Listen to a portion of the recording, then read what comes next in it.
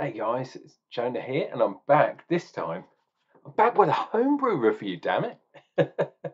Been a while since I've done one of these, and I'm not brewing so much as I used to be honest. But I am kind of trying to save up for one of these all-in-one brewing systems, um, and it keeps changing.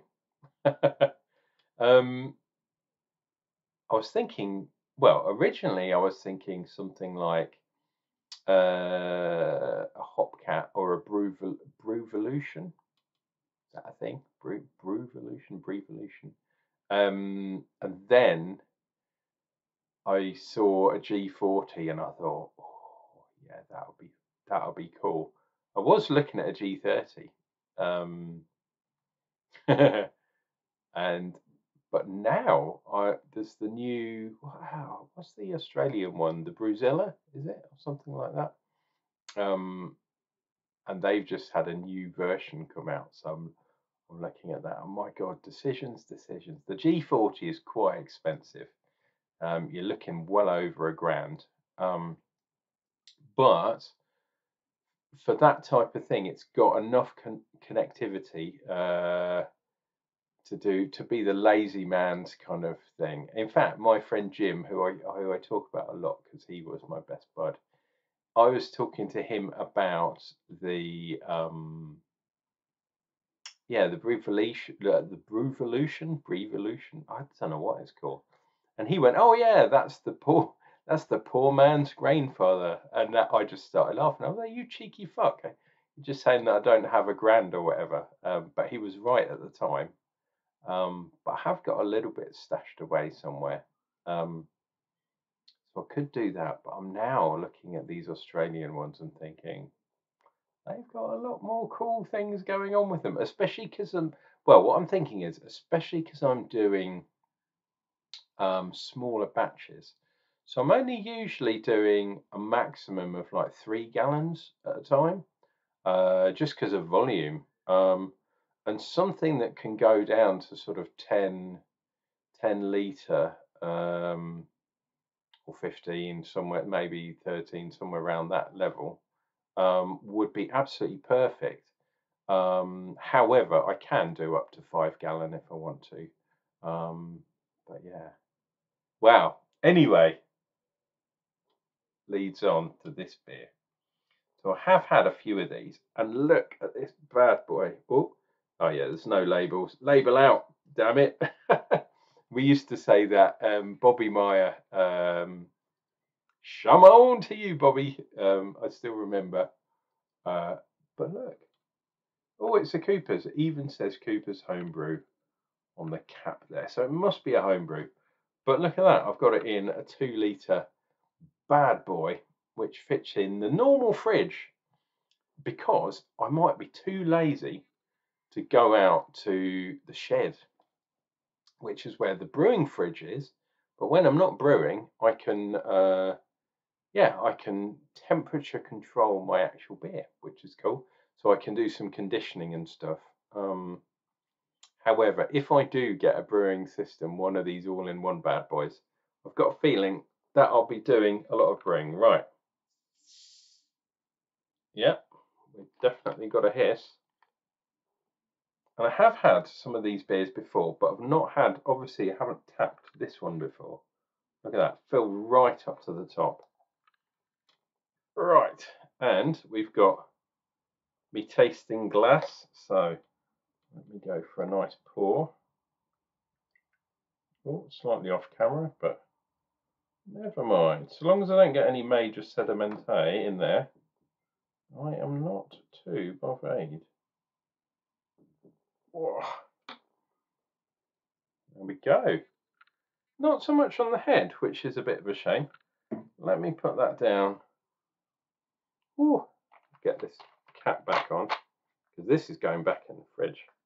Because once you pour, that's the problem. Once you pour one, the sediment, which you probably can see down here, when you tip it over and pour a beer, the sediment gets mixed up. And I know what that is, because I made this all myself, so I'm not too worried. But yeah, maybe I'll do another review and put it in a nucleated glass. But anyway, this is my beer, which is it's a pale ale. Look at that. It's absolutely fantastic. It's a pale ale. The hops in there are Goldings for bittering, East Kent Goldings, of course. And then Centennial, and maybe a tiny wee bit of, what was it in there? Was it Simcoe as well? Might have been Simcoe. Can't remember. But the hops I used were ancient hops. We're talking at least 5 years old, but they've been in the freezer, so you never know. But I didn't use them for dry hopping. Centennial, I bought some new. I bought actually hop tea bags from Get a Brewed, actually. If you're in the UK or Ireland, Get a Brewed is, yeah, really good place to get your stuff from. And Centennial Super Cascade, as they used to call it, is probably my favourite hop to dry hop. It is a dual hop. You can use it for bittering, but I prefer other hops for bittering. And this works really well for dry hopping or whirlpooling. I can't really, well, I can do whirlpooling, but I can't be bothered stirring it and all that shit. It doesn't make sense really. But I used a hop spider for this one.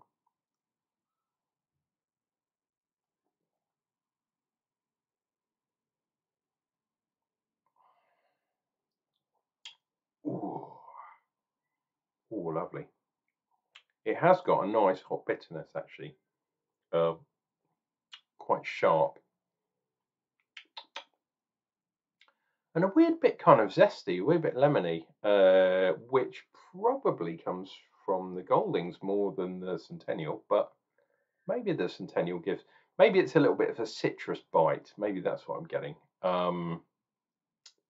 If I remember, I dry hopped it with quite a lot of Centennial. I think I put, and considering it was a small batch, it was only I think it was a 13.5, so a 3-gallon UK gallon batch. Wow, surprisingly carbonated for the amount of head on there. And look at that. I always go on about the tide line. There's a little one there. Man, I am happy. I have had this beer before. I am getting, I have to be honest, I am getting a tiny bit of that kind of homebrewy tang thing going on. But the yeast I used for this was like 3 years old, maybe something like that. But it's an old yeast. But overall, nice, pretty nice. It is chilled down, I have to say, so maybe that is kind of disguising some of the flavour. But I'm still trying to get the particles to drop out. And I wasn't sure if it was going to explode or not, which is really weird. So what I might do, if I'm going to do another review, I might do, I might not, is chill it down for a few days, then take it out of the fridge. And now we're not in ridiculous summertime anymore. It will settle down to a nice kind of even temperature, sort of 10, 15, maybe something like that.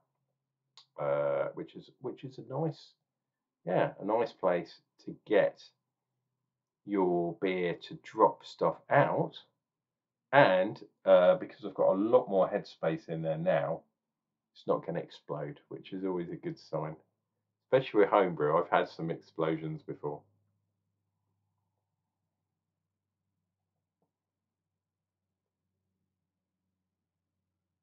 Mm. So the other thing I should say is No, I've got 2 tied lines. That's cool. This doesn't have any oats in, or wheat, or any of that stuff. This is pure malt, which is cool. Yeah, it hasn't got that metallic tang, but it's just got a sort of zesty, lemony kind of tang going on there. So yeah, probably need to dial stuff in a little bit more. And it's quite light. Like I say, even though it's not a pale colour, this is a pale ale. And for people in the UK, you would probably describe this as a bitter. Because a pale ale, when you think about it in America, wow, is not exactly the same thing in the UK, or yeah, Britain, England, depending how jingoistic you are.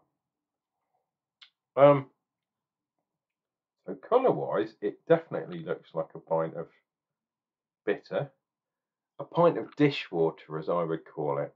And this is not far off a really nice pint of dishwater, but the colour is slightly darker than perhaps the Americans would say. That's not a pale ale, that's too dark. And you could be right, but yeah, nice bitter goes for a nice kind of nutty malt. So we're talking Marisotta, but we're also talking, yeah, I can't remember exactly what was in here. A bit of crystal and maybe a touch of biscuit malt or something a little bit darker, something like that. Anyway, I think I've not done too badly with this bad boy. And it's in a tulip. It's in this tulip kind of thing. But yeah, it's pretty. I mean, I don't think you can see me through here, but it is pretty clear. Look, if you look at the bubbles, there are still bubbles coming up. So it is definitely well carved, even if it's not giving you the that kind of head you might get on on a commercial beer. But then, like I say, it's not. It's very chilled down. So with homebrew, the longer you chill it down, the less kind of head retention you get and that kind of stuff. And like I said, I didn't put any wheat or oats or whatever, which again helps with the head retention.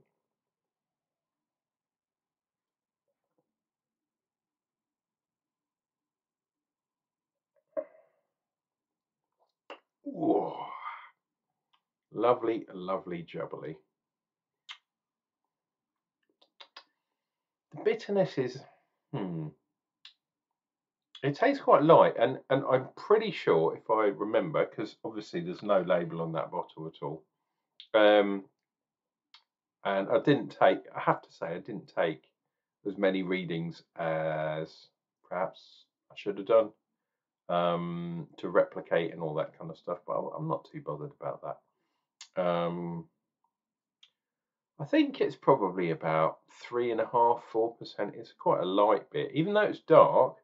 It's quite light, which is quite nice because you get the flavours through, and the Centennial is definitely coming through.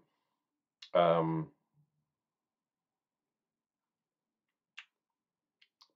I am getting that lemony, zesty thing, which, yeah, I don't know if I should be getting really. Centennial is more, I always call it bubble gum, but it does have that kind of peachy, light grapefruit type. I mean, it is a bit zesty, but not superbly zesty. And it's more on the nose than on the actual palate. So yeah, maybe that's there. Anyway, guys, I'm going to release this as a Homebrew Wednesday because this is a homebrew review. So I'm going to release it on Wednesday. Shalom to you. Unclejona is still doing homebrewing. So please don't think that just because I do a lot of beer reviewing, it does not mean that I'm not also homebrewing too. So shalom to you all. and we hopefully will have some home brewing stuff real soon. But like I say, not 100% sure when that's going to be, but I am still doing a home brew every now and then. Homebrew! I remember the days. Yeah, the home brewing days. They were good. Guys, this has been Uncle Jonah. Please click like and subscribe, and you'll get all my usually my beer reviews. Bear reviews? Wow. If I get naked, it will be bear reviews. Not doing that again. Ask Big Q about my naked antics. Jesus Christ. And we'll see you real soon for more drinking, but also more home brewing real soon. Cheers, beers, guys, and shame on.